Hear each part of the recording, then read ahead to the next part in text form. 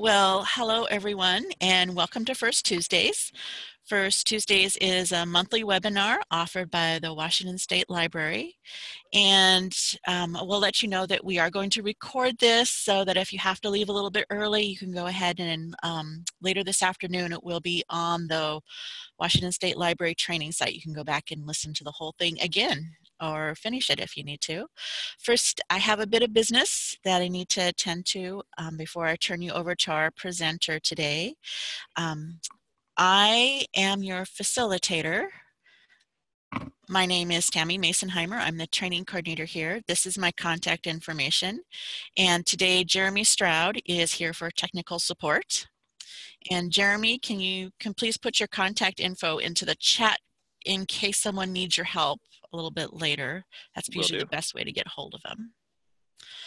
Okay, so, First Tuesday is brought to you by the Washington State Library, which is part of the Office of Secretary of State. Our funder is the Institute of Museum and Library Services through the LSTA Act, and we're grateful to them for our funding. And we ask that you do take a short 4-question survey that will appear when you close the window at the end of the presentation today. And this is important information that we use in our annual report so we can continue funding for trainings such as this.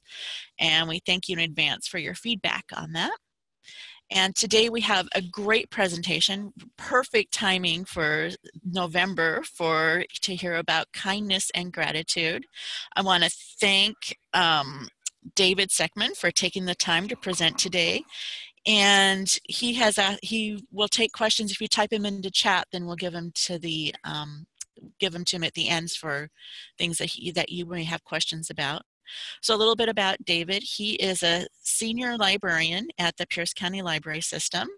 He's been researching and speaking about the effects of kindness and gratitude on well-being and relationships for over 10 years. And David has over 10 years of experience as a library manager, and he puts these theories that he's going to talk about today into practice on a daily basis. So go ahead and take it away, David. Hey, thank you, Tammy, and thank you everyone for taking time out of your busy schedule to speak today and listen to what I have to say and learn a little bit more about kindness and gratitude. And thank you for the opportunity. It's definitely one of my favorite topics for sure. So I'm going to launch my presentation here. Excellent. So you might be wondering how I became interested in kindness and gratitude. Well, it really started about a dozen years ago or so when I was working down in sunny Miami, Florida. I was working for the Miami-Dade Public Library System in charge of a book club discussion group. Now, sometimes I picked the book we were going to read, and other times our customer picked which book we were going to read. Now, this particular time, a customer picked a book for our book club. It was called Stumbling on Happiness by Daniel Gilbert. Now, Gilbert's a professor of psychology at Harvard. He tells us that the things that we think will make us happy, such as money, power, and prestige, turn out not to make us very happy at all, whereas things such as social connections and relationships are what really make us happy. Now, at the time, I hadn't really given happiness much thought. I just thought, some people are happier than others, and that's life. Some people seem pretty happy-go-lucky most of the time, while others seem pretty miserable most of the time. But then there are some folks who fall in the middle, which I think are most of us. So I have a poll question for you. What percentage of our happiness is based on heredity? Is it A, 10%, B, 50%, or C, 40%? I'll let you take a few moments and do our poll.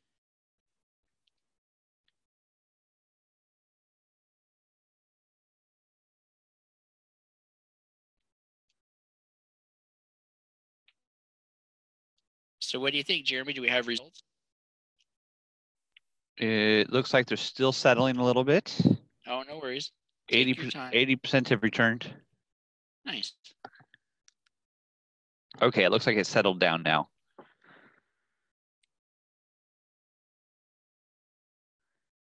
All right. So it looks like we have 46% said 10%, 24% said 50%, and 29% said 40%. Thank you for that. Now let's see, what is our answer? Let's see. My PowerPoint is stuck. Let's see. Make sure you click on the PowerPoint again. The poll might have had the focus for a moment. Oh, gotcha. Let's try that. Oh, there it goes. Thank you, Jeremy. It's good to have technical support. We're very grateful for that. So the answer is B, 50%. Now, this made some sense to me from what I'd known anecdotally over the years. But something that did surprise me was that only 10% of our happiness depends on life situation. So if you win $1 million or get struck by lightning and live to tell the tale, your happiness level kind of evens out and goes back to its original level that you were at before your windfall or catastrophe. Psychologists call this baseline of happiness your happiness set point, which is pretty interesting. So you'll see from the slide here, we have this gentleman who's running what they call the hedonic treadmill, which basically means that even after the trying for more wealth, more material possessions, and even as you accumulate more wealth and more material possessions, it doesn't make you any happier, because what you expect, what you feel entitled to, increases. So the happiness level, even with accumulating wealth and possessions, doesn't really go up. Now you see that over on the right, the happiness baseline or happiness set point, even during life situation things such as winning the lottery, it jumps up briefly and then pops back down after about a year or two at set point. And the same if one was to be paralyzed, you have a very lowering of your overall happiness, but then it goes back up to the set point. So it's very interesting. Now, these two statistics taken together could be viewed as fairly bleak, except for the other 40% of our happiness depends on the conscious choices we make every day to be happier. So you'll see from my PowerPoint here that kindness and gratitude help break through the happiness set point. You see that we have the 50% is genetic, 10% being life situation, and 40% depending on the conscious choices we make every day to be happier. And this is what gets me excited about kindness and gratitude, because in every research study I've ever seen, kindness and gratitude are at the top or near the top of the list in terms of living a happier life. And you can see how this is true, because as we break through the happiness set point by focusing on what's going right in our life, then we discover there's more and more things to be happy about that doesn't necessarily relate to the material possessions. And the same with stepping off the hedonic treadmill, because when you do kind deeds for others, when you realize that there's things larger than yourself, then you're able to step off the hedonic treadmill. And as you see, it's all about relationships. Now, the great thing is, research also tells us that kindness and gratitude are keys to creating dynamic teams, stronger relationships, and outstanding customer loyalty. These are key ingredients to making this happen. Now, I love this because kindness and gratitude are seen as ideals to be aspired to in almost all civilizations. Almost all societies view kindness and gratitude as ideals to be aspired to. So what else do you know in life that's a win for your personal happiness, your relationships, and the world at large? Now, I say the world at large because those who witness or even hear about your kind and grateful acts are much more likely to be kind and grateful themselves. Now, today we're going to take a look at some techniques and strategies that will help you cultivate more kindness and gratitude in your life, as well as in your relationships. But before we go into those techniques, let's briefly review what science has to say about kindness and gratitude. Now, there's been over 40 research studies on the effects of gratitude, and there's been over 31 benefits of gratitude that gratitude has on our lives. Now, I'm not going to go through all 31 of those with you today, but I would suggest you go back and review these slides later on. You'll see gratitude affects our emotional well-being, our social well-being, our career health, and our health, not to mention our personality. But I did want to go over some of the highlights for you today. People who practice more gratitude, people who go out of their way to practice more gratitude, showing an increase in enthusiasm towards life, more progress toward their personal goals, less symptoms of illness and depression. They have more energy, and in one study, they even exercised more. They averaged 40 more minutes of exercise per week compared to those who were not practicing these gratitude interventions. Now, what gets me really excited about this is more recent research gratitude that looks at fMRI technology. That's functional magnetic resonance imaging technology. Say that 5 times fast, which basically measures the blood flow in the brain. And so when people are experiencing happiness, they see areas light up in the brain associated with empathy, compassion, and happiness. Not only that, but dopamine and serotonin is released as well, which will make us want to perform more grateful acts and be more grateful. Now, for me, seeing is believing. And when you can actually see physiological changes in the brain associated with gratitude, this is very encouraging. Now, you can say the same thing about kindness as well, because kindness, you can also measure physiological changes in the brain and the body as well. For example, many research studies, they document changes in the brain associated with hormone levels of oxytocin. Now, that's the hormone commonly connected to bonding.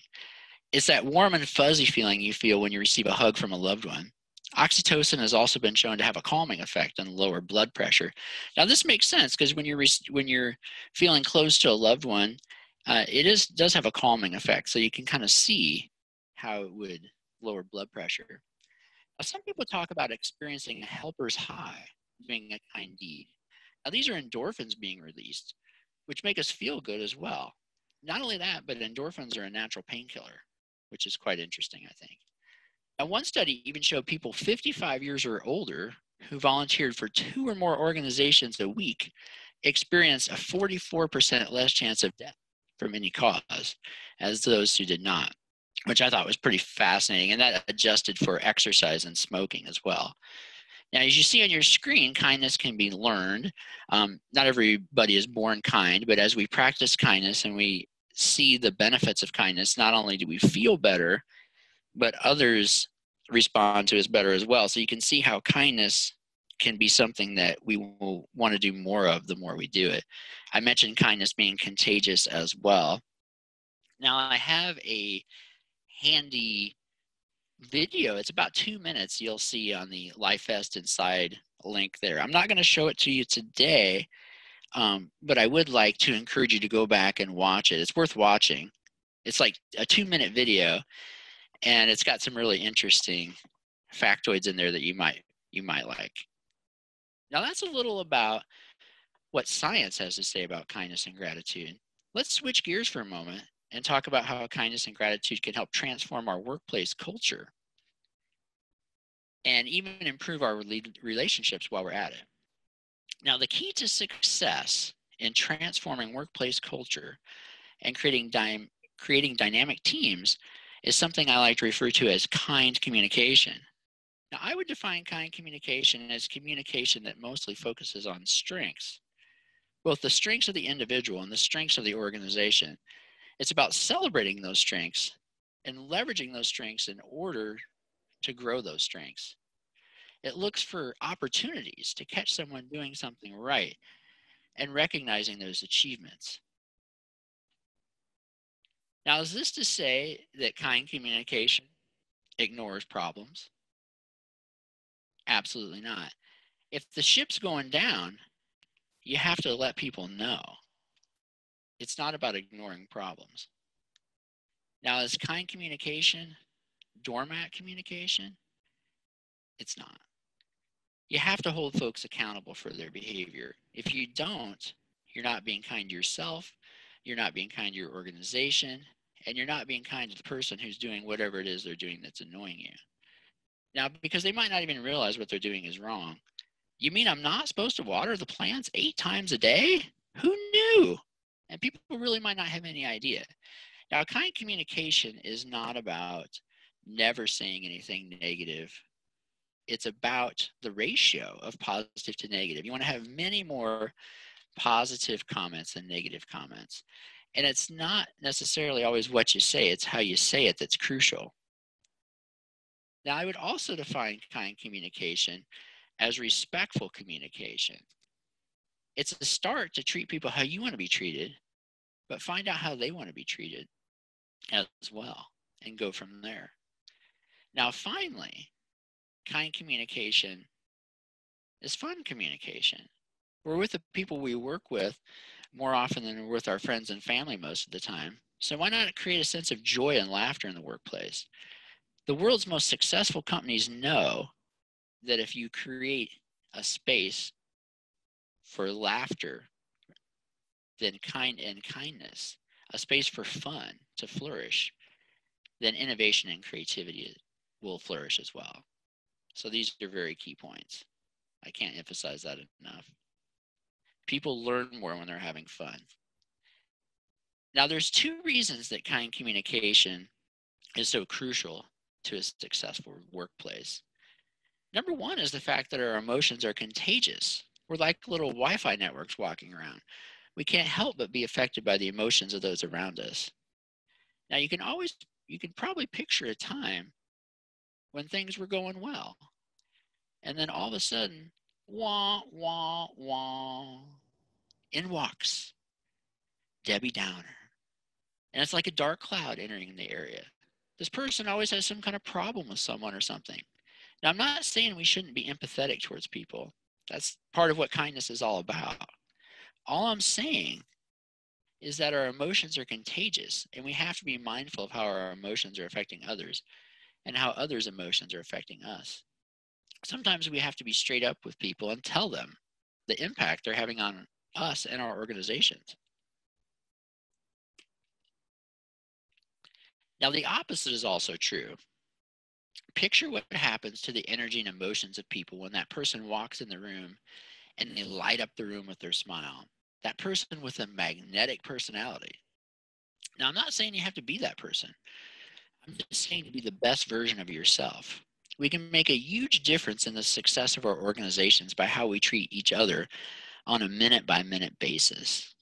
Speaking of smiling, the Ritz-Carlton hotel chain came up with something several years ago called the 10-5 way, which basically means if you're 10 feet or less from a customer or coworker, you need to smile and make eye contact. If you're 5 feet or less, you need to smile, make eye contact, and give some sort of greeting. Hello, how's it going? Or something like that. Now, your first response might be, that's kind of dumb. I don't want my employer telling me I have to smile.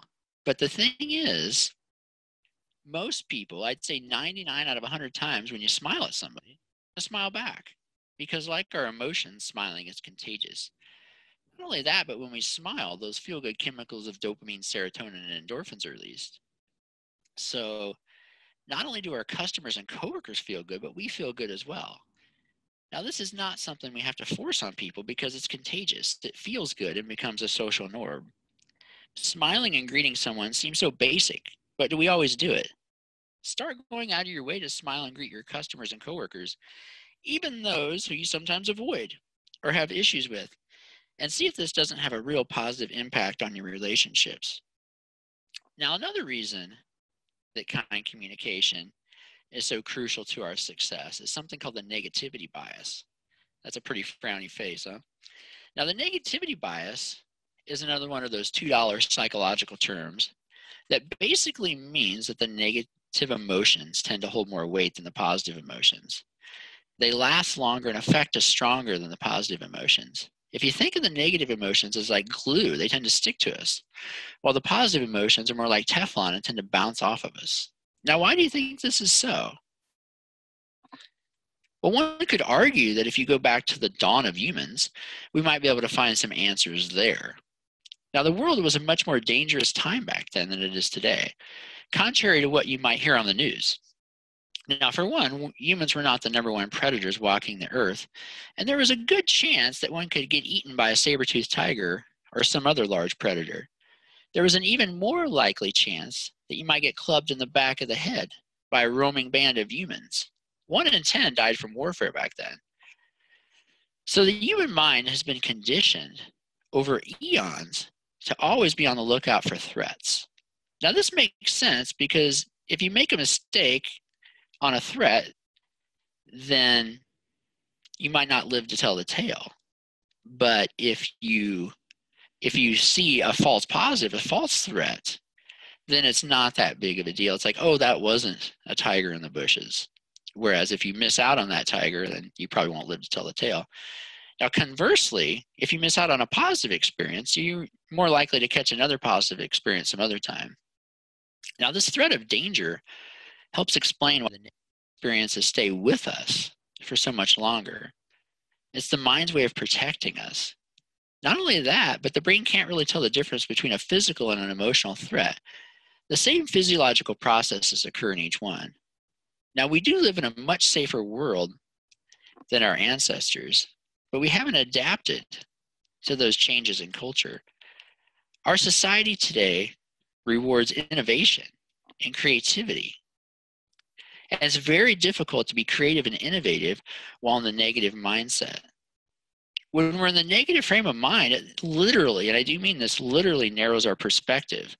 Whereas when we're experiencing the positive emotions, we can literally see more clearly, including making connections that we might not have normally thought of, or even opportunities that have always been there and we just missed out on them. Now, the thing is, the neutral mindset is the same way. So we want to create as much positivity as we can, because negativity affects us so much more strongly. We need to have many more positive experiences and interactions than negative ones in order to counteract its strength. Now, Marcial Lasada, he's an organizational psychologist. He noticed this phenomenon when observing various teams in the workplace. He noticed that teams that had a higher ratio of positive to negative comments had much more success working together. They were much more profitable, their quality and quantity of work was better, and they were more creative and innovative. Lasada tells us that we need at least 3 positive comments to counteract just 1 negative comment. He says optimally we should have 6 positive comments for every 1 negative comment. Now, I don't want you to get all caught up in this ratio and spend all your time counting positive comments, or that you won't give someone a negative comment until you've given them their 3 positive comments. For one thing, when you're giving somebody positive comments, they have to be real. They have to be authentic. Otherwise, people will see right through it. You have to really mean it. And also, you just need to be mindful that you need to have many more positive comments than negative comments in communicating with your teams if you want to create a team that is flourishing. So it needs to be authentic, but you need to take the time to make that happen. I would also make the same argument about taking the time to celebrate team successes. This is very crucial because it's so easy to complete a team project or initiative and then just jump right into the next project or initiative without even taking the time to celebrate what's just been completed. Now, this doesn't have to be elaborate, but it's important to take the time and say how awesome we are. Now, you still want to build in time to talk about opportunities for improvement, but celebrating team successes will strengthen morale, as your team will feel appreciated and not only an integral part of the team, but an integral part of your organization. Celebrating successes will prime your team for future success and guard against burnout, while at the same time build resiliency against setbacks that will inevitably occur. And I think this is really crucial. Oh, that's my cat. Sorry about that. I think that's really crucial because, you need to build up those positive experiences in your memory bank. And for supervisors, it's a great idea to review, the successes you've had for the year, and you can write them down and go over them on a pretty regular basis, because it's easy to forget those things. Keep in mind the negativity bias. So it's very important that we go over those on a regular basis. Now, a lot of you, being we're in Washington, have probably heard of Dr. John Gottman. he's a professor at the University of Washington, and he's studied marital interactions for over 40 years now. And he will tell you that you need at least 5 positive comments or experiences to counteract just one negative comment or experience in your personal relationships, which I think is pretty interesting. He can tell with 93% accuracy whether a couple's headed for happily ever after, or divorce court within just a few minutes of seeing them interact. And that has a lot to do with the positive to negative comments in a nutshell. I think this is interesting because, Losada's saying we need 3 positive comments to counteract just one negative comment. And Gottman's saying we need 5 positive comments. Now, this makes a lot of sense because if you think about it, for lack of a better word, we take these personal relationships personally.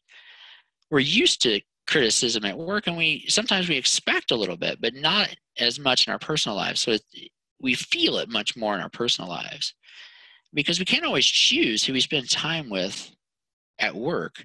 But hopefully we have a little more say in who we spend time with in our personal lives. So you can see why those negative comments and experiences they're so much more destructive in our personal lives. Now, I'll let you chew on that for a while, but let's get back to the workplace for the moment. Now, what is the key to dynamic teams? That's an excellent question. And a few years ago, Google set out to answer that question. They're trying to figure out what traits make successful teams. And for a while, they were stumped. They couldn't figure out why teams who looked almost identical on paper could create such different results. They looked at criteria such as IQ, grade point average in college, and experience in the field, and nothing seemed to stand out as the master predictor of success in creating successful teams. Now, of course, for Google, a successful team would be defined as a team that was not only profitable, but innovative, creativity, and their quality and quantity was outstanding. Finally, they were able to isolate the number one predictor of success in teams. The number one predictor of success for a team, are you ready? Is the degree of psychological safety that team members had. Now, the official definition of psychological safety, as you can see, is a belief that one will not be punished or humiliated for speaking up with ideas, questions, concerns, or mistakes. Sounds a bit like being respectful, right? And I believe this is especially true when people have comfort in expressing their ideas to the group. I would argue this is especially crucial and key when expressing new ideas.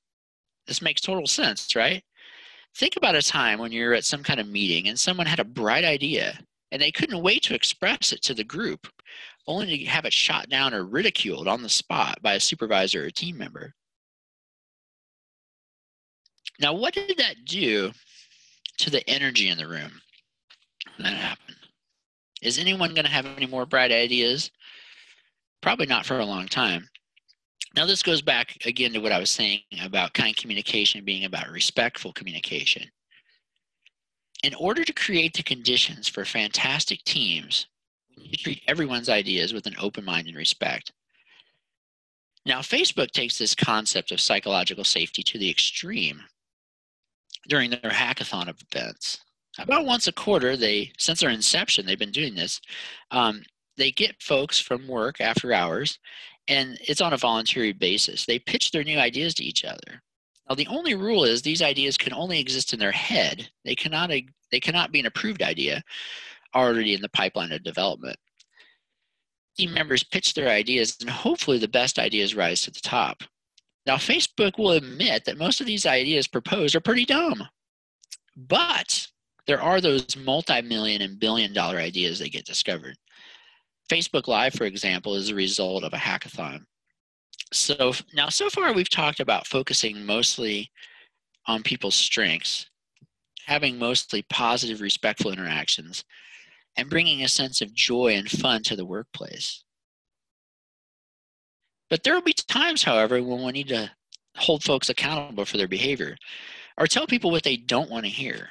Now, in doing so, one of our primary objectives will be to keep people from becoming defensive.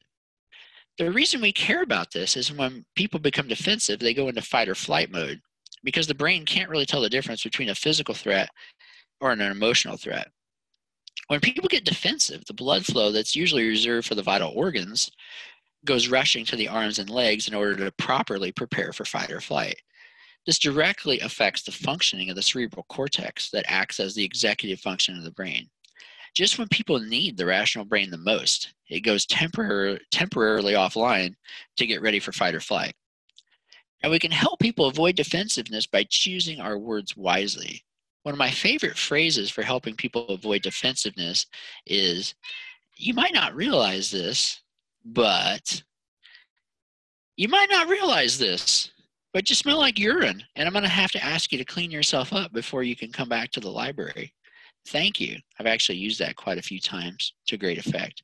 You might not realize this, but this is a non-smoking campus. I'm going to have to ask you to put your cigarette out. Thank you. Now, what you're doing there is you're giving people a way out with dignity. You're giving them an opportunity to save face, and they're not feeling directly challenged. And I can't overemphasize this enough.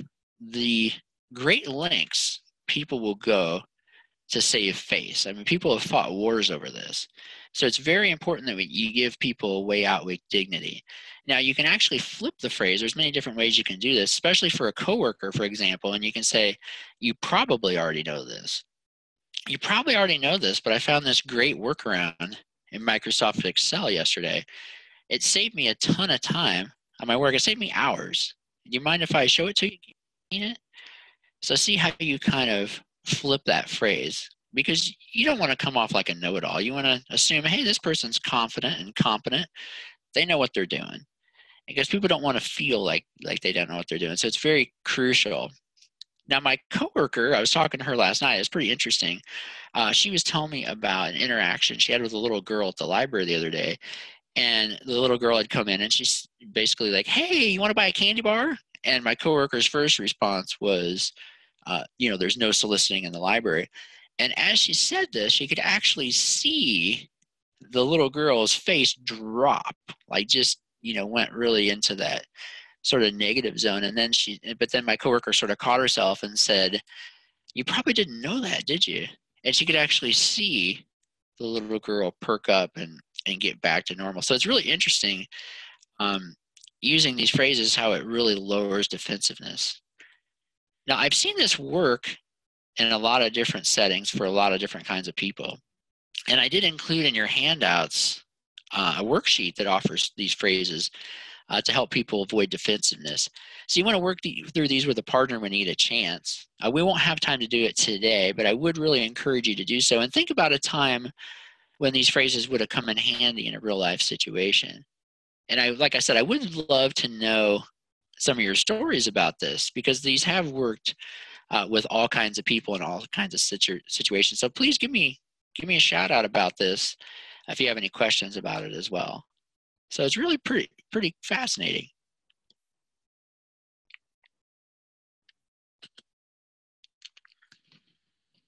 So now gears and talk about some of the techniques that we use to cultivate more feelings of kindness and gratitude in our lives, which will help translate into more kind and grateful actions towards ourselves and towards others. Now, the first technique I want to talk about is something you've probably heard of before, popularized by Oprah Winfrey in the late 1990s, and studied relentlessly by Dr. Robert Emmons from the University of California, Davis. Now, if you take a look at my slide here concerning happiness increase and time, one is practice writing in a gratitude journal, you'll notice that people don't tend to experience a huge increase in happiness when they first start writing in a gratitude journal. But over time, people's happiness level seems to increase substantially. By 6 months, people register a 10% boost in happiness. Some studies suggest writing in a gratitude journal can increase your happiness by up to 25%.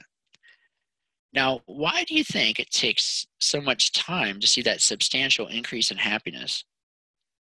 I would argue that you're literally changing your brain as you take time to seek out what's going right in your life.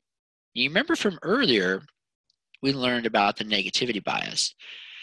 The mind left to its own devices will seek out problems and is always scanning for threats. If we can train our minds to look for what is going right in our life, we will discover more and more things we have to be grateful for. And we'll discover opportunities that have always been there. Some people say take time out to smell the roses. I would argue that we don't even see the roses in the first place. They're invisible to us. It's like we have blinders on because we're so busy jumping from task to task and topic to topic. We never take the time to be in the here and now and realize all the good things that surround us always. Now, thinking about what you have to be grateful for is great. But the problem with thought is you might be thinking about what you're grateful for, and the next thing you know, you start thinking about what you have to buy at the store, or, oh no, I forgot to pick up my kids at soccer practice. I gotta go. Now, the great thing about the act of writing is it focuses your attention like a laser beam. It's very difficult to be writing about something and at the same time thinking about something else. Now, another great thing about writing is that when you start writing a few sentences about what you're grateful for, you'll discover things that you didn't even realize. It brings insight. It's things that were just below the conscious level you can write about and say, oh, I wasn't even about that. Now, interestingly, I just want to throw this out here. I saw this the other day. A coworker sent me an article, a research article that just came out in 2018. And this is pretty fascinating. It looked at teens and preteens and materialism, which I thought was pretty interesting. And it wondered that if writing in a gratitude journal would decrease materialism. And so they had these teens and preteens write a gratitude journal for a couple weeks, which isn't much time. And not only did it decrease materialism, it actually increased generosity, which I found this to be fascinating. So they were given real money, and they actually gave more money away to charity, the folks who'd written in the gratitude journal. So I thought this was pretty interesting. I thought it was pretty cool. So it kind of ties in with that whole hedonic treadmill concept. Now back to the mechanics of writing in the gratitude journal. Dr. Robert Emmons, really the preeminent researcher on gratitude, in his book, Gratitude Works, a 21-day program for creating emotional prosperity, talks about best practices for writing in a gratitude journal. Because a lot of people say, oh, I've tried a gratitude journal and I just end up writing the same things over and over again. Well, hopefully these best practices will help you with that. The first one is be specific. Now this makes sense because it brings out more variety in what you're writing about. We talk about variety being the spice of life. For example, if you write that you're grateful for your spouse 7 days in a row, it might lose some of its effect on you. But if you write more specifically why you're grateful for your spouse, it's like a whole new thing. Also, as I mentioned earlier, when you start to write a few sentences about what you're grateful for, you'll discover you might not have thought about at the conscious level. Now, secondly, write about something that came as a surprise to you. Psychologists will tell you that there are moments in life that we receive the most intense emotions are those times when we're surprised, which is pretty interesting. It includes both positive and negative emotions. So if you've ever had a boss tell you, I don't really like surprises, there's a reason for that. And it has a much higher emotional effect. This is probably why we surprise people with presents. We don't just say, hey, I bought you a new bike, here it is. You kind of want to surprise them a little bit. Now, number 3 is scarcity. Write about something that is not infinite, something that has an endpoint. Maybe you took a class, for example, and you had a great time, and you learned a lot, but it's coming to an end. This could be a time for celebration. Now, near misses is one that I added to the list. Something really bad could have happened to you, but it didn't. I got pulled over by the police, but I didn't get a ticket. Skiddly-doo! Now, if you see your handouts, there's also a handout on writing in the gratitude journal. Now, we won't have time to do it today, but I hope you'll go back and try it. It's pretty powerful. Now, one key is you want to write about 5 things that you're grateful for. Why 5 things? Well, it's pretty easy to write about 1 thing, 1 or 2 things. 3 or 4 is a little bit of a stretch, but 5 things can be quite difficult, especially if you're not used to writing in a gratitude journal. You really have to stretch those gratitude muscles, which is exactly what you want to do, because you're trying to seek out more and more things in your life that you're grateful for. It reveals those things that were invisible to you before. So it's a very powerful practice, the gratitude journal. But don't take my word for it. Try it and see what I mean. It can be very powerful. So now I want to talk about something that's not, I forgot one section, I'm sorry. We want to make the gratitude journal a habit, because you want to take the path of least resistance with the gratitude journal. That means you want to make it as easy for you as possible to make it a habit. So you want to do it the same day and time each day. That'll help it become a habit, just another thing that you do. But that being said, on the flip side, you want to make sure that you pick a day and time where you're not feeling rushed. You don't want to just make this another thing on your to-do list. You want to really make it something special, something you look forward to, something that's a treat for you to do. Now, I myself tend to do it after I put my kids to bed at night. It's a good way to unwind from the day and kind of reflect on the day. It's a nice positive way to end the day. But just make it what works best for you. People ask, well, how often should I write in my gratitude journal? And I say it's totally up to you. Now, Dr. Emmons would say you should write at least every other day. Now, I like to alternate between the gratitude journal and something called the gratitude letter that we'll talk about in a little bit, as well as thank you notes, because variety being the spice of life. But that being said, you want to pick a notebook you only use for writing in a gratitude journal. You don't want to just write it on the back of your grocery list. It kind of loses some of its specialness, if you will. So you want to dedicate a journal specifically for writing what you're grateful for in. And you want to make sure that you have a pen or paper permanently attached to your notebook. I know it sounds kind of silly, but you don't want to be wandering around looking for a pen or pencil. Next thing you know, doorbell's ringing, dogs barking, cats are meowing, children need something. So it's important that you make sure you have that handy so you don't drift off and not end up doing it. So now I want to talk about something that's not quite as well known as the gratitude journal. Now, this technique's been around for about 2,500 years. Originally mostly practiced by Buddhist monks. Then about 10 or 15 years ago, neuroscientists and psychologists began to take notice. I'm talking about the loving kindness meditation. Although it sounds quite mystical, the main thing you do during the loving kindness meditation is wish people well. Now, first you start out wishing yourself well, and then the person or being you care most about. I say being because many people feel closest to their pet, so that's why I say being instead of person.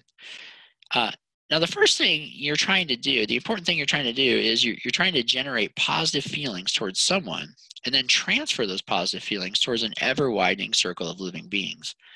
So you'd first start out wishing yourself well, then someone you care about a great deal, next a neutral person that you have neither positive nor negative feelings towards, then someone you're having problems with. Now, that's the one that people have the most issues with. They're like, about that. But yeah, somebody that you're having strife with is a good person to wish well. Eventually, you want to wish every living thing in the world well.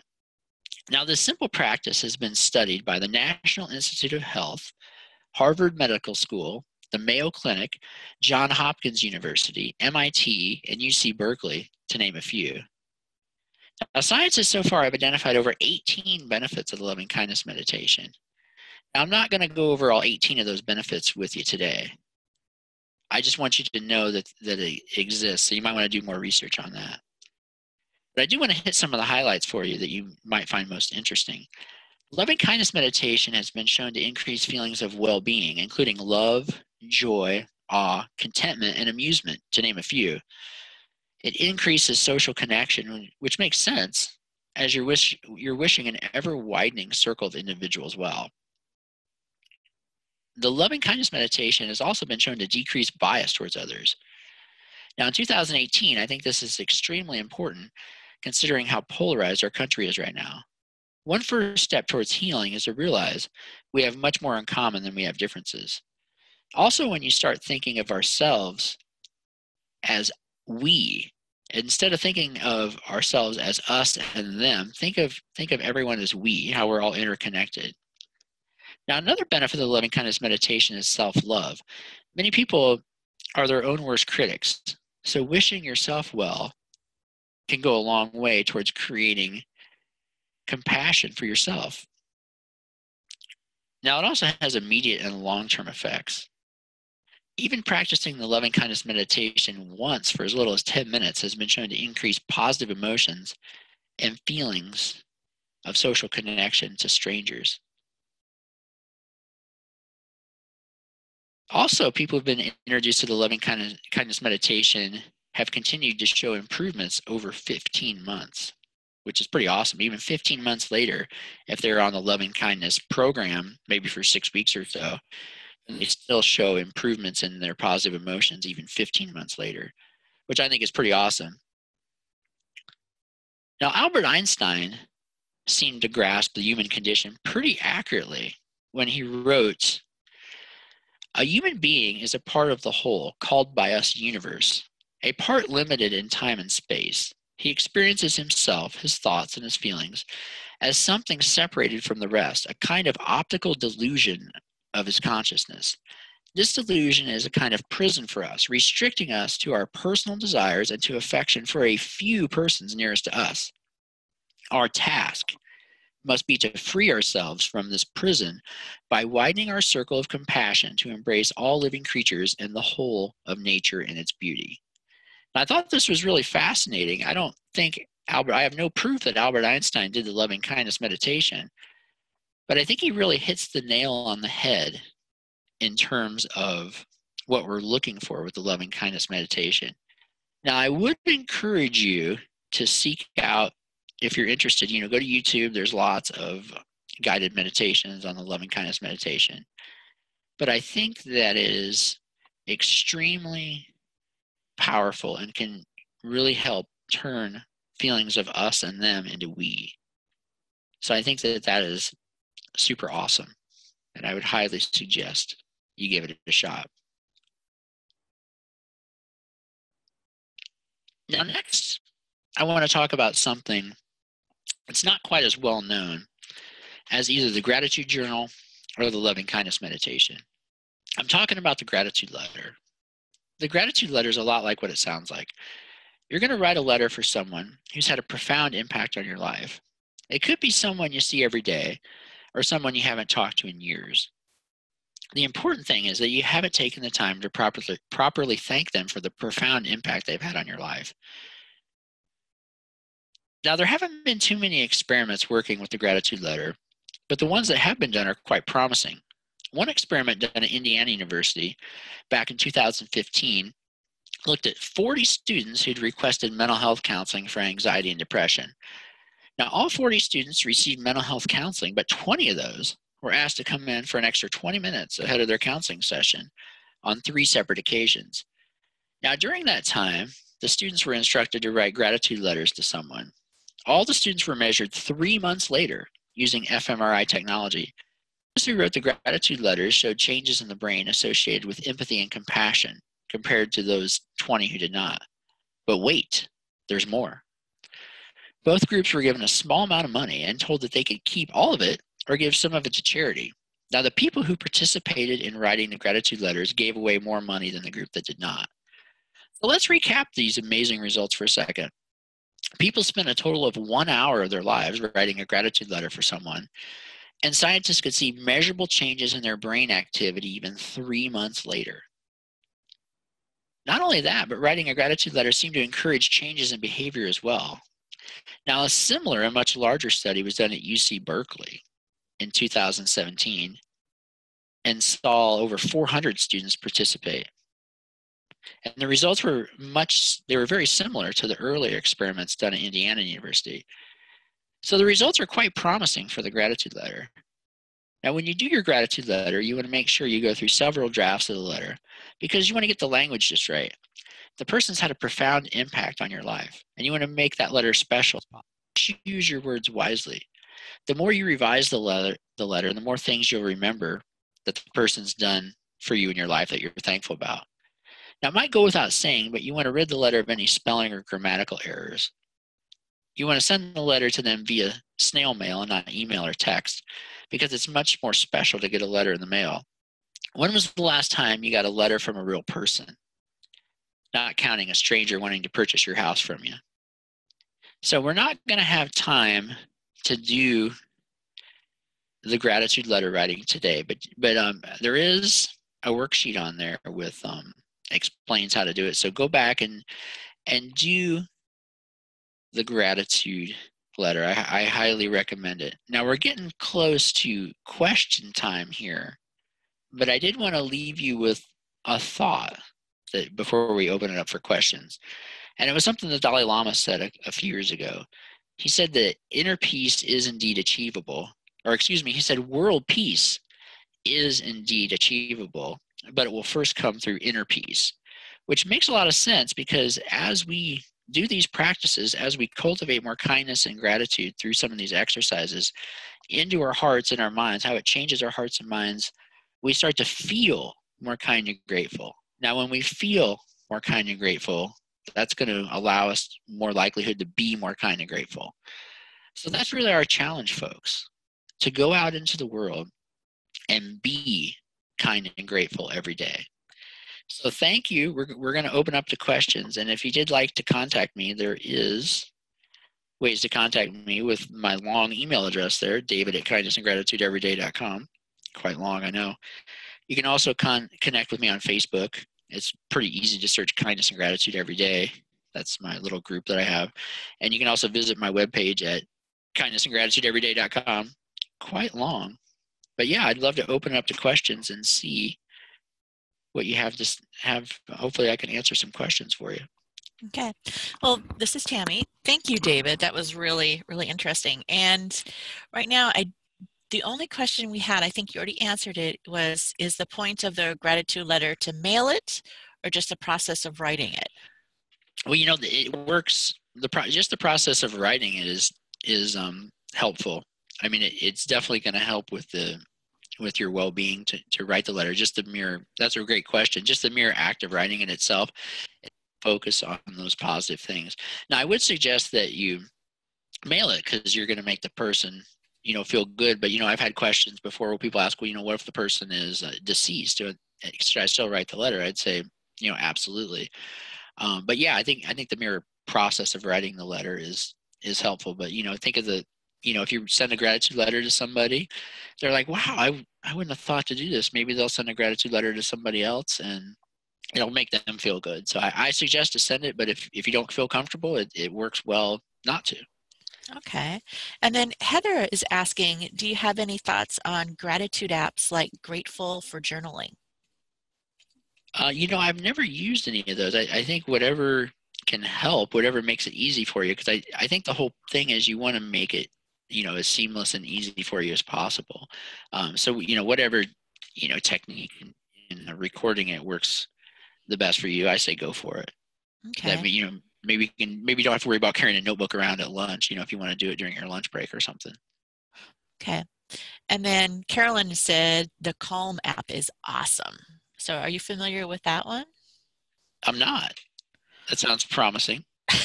I'd have to investigate that one. I have to write all these down and go out. I'm going to write that down. Calm app. That sounds good. Yes. Very and cool. then we have a question from, is it Risa May? When will the handouts be available, and can we re-listen to this once we have the paperwork to support the lecture?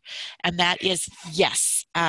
Jeremy is going to be sending out the handouts later this afternoon, and the webinar will be posted on the Washington State Library training page under First Tuesdays, and it will be there for a very long time, so you can go back as often as you want and re-listen and work on the paperwork too. By a very long time, we haven't removed any of them. 2007 was our first session. It's there.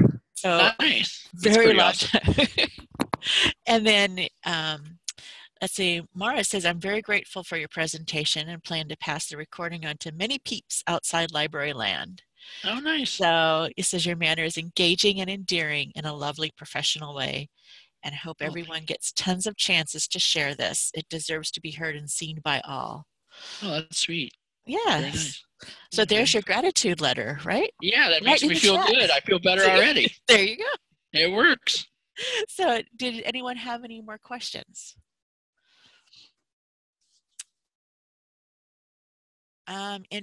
Here's one from Gavin. It says, in work meetings, does your staff practice any gratitude exercises or fun team building activities to supplement standard round robin information updates from individual staff?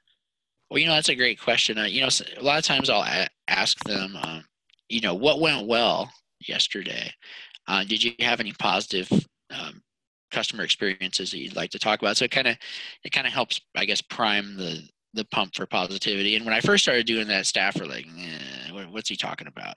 But I think people start to they know that we're gonna talk about these sort of things. So I think they start to seek out opportunities for these things. What were some of the positive?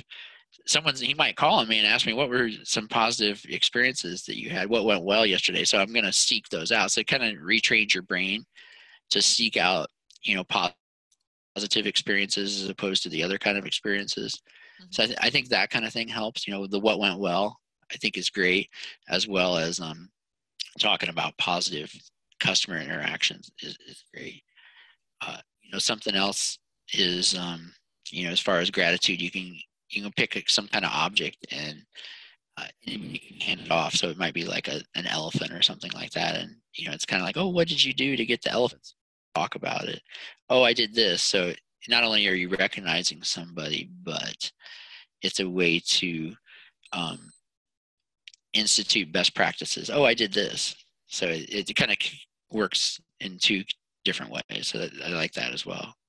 Oh, interesting. So that people have to ask, why did you get this? Yeah, how'd you get that? And then they say, oh, I did this. And anybody can hand it off. It's not like a supervisor. It can be just any coworker. You see somebody doing something awesome, and you can pass it on.